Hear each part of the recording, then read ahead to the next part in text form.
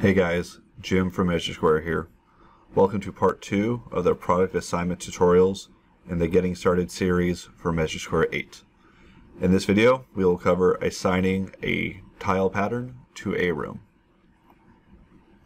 As you can see from my diagram, I already have some product added, but I have this white space that I have sectioned off for my tile product using the divider tool. Our first step is to select the tile pattern we wish to add. To do this, we will go into our Tile Patterns menu on the left side of our screen. From here, you will see the list of choices I have for my tile patterns. For this example, we are going to use our tile offset.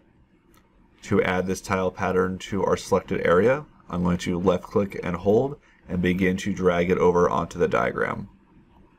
As I do this, the Assign Tile Pattern menu will appear. Once I'm ready to add the tile to this pattern, I will select the drop-down menu. From here, you'll see the 6x12 tile that I have created.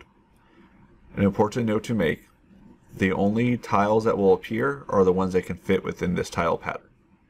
So I will select Dal Tile 6x12. I will then select OK at the bottom of the screen. Now you'll see that upside down A showing that we have a product selected on our mouse.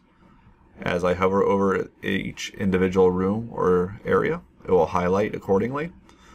When I left click within a room, you will now see that tile pattern added with the 3x6 tile I inserted. In the next video, we will cover adding a flash cove to a room and adding a flash cove to multiple rooms.